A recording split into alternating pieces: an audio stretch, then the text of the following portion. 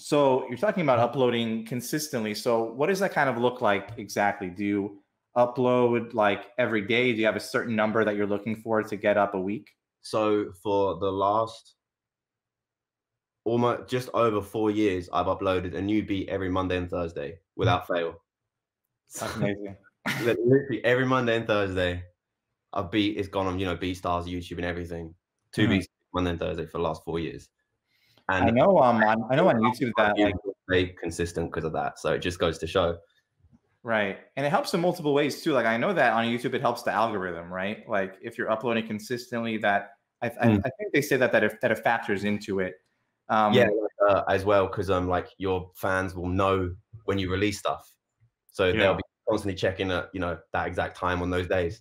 Yeah. Do you see like that in your analytics at all? Like people are watching or listening right away when you upload because they know when you're Yeah, posting? yeah, I think I do. I do like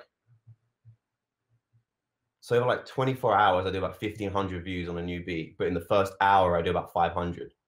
Hmm. So it just shows like they're right there and then. But Right.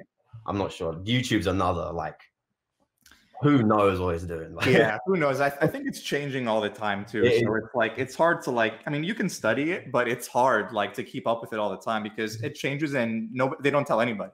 yeah, So it just like happens. they know like the AI that controls it. It's doing its own thing now. That's just Right. they don't know what's going on. It's too powerful. It's out of, it's out of their heads now. Lord knows.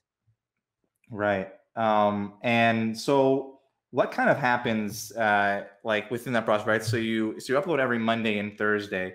Do you have like a consistent schedule where you work on it? Do you have like benchmarks that you kind of commit yourself to hitting throughout the week to make sure that you get those uploads up?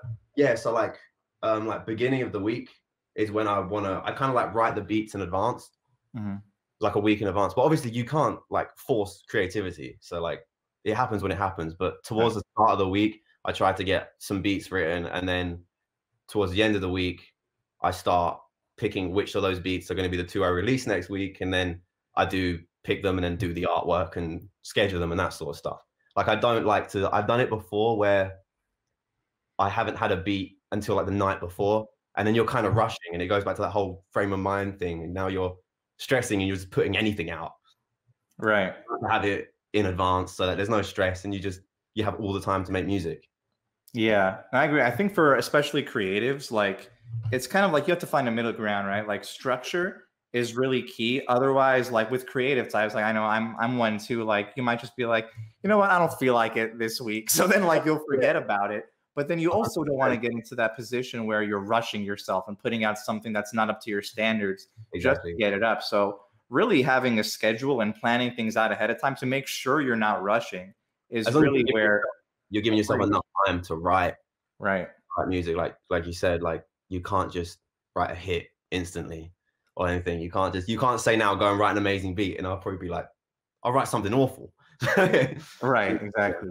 It's just giving yourself time to let the creativity and the inspiration hit, because that Right. can whenever. It's kind of like 5 a.m. before for me, and then I've been up all night. Right.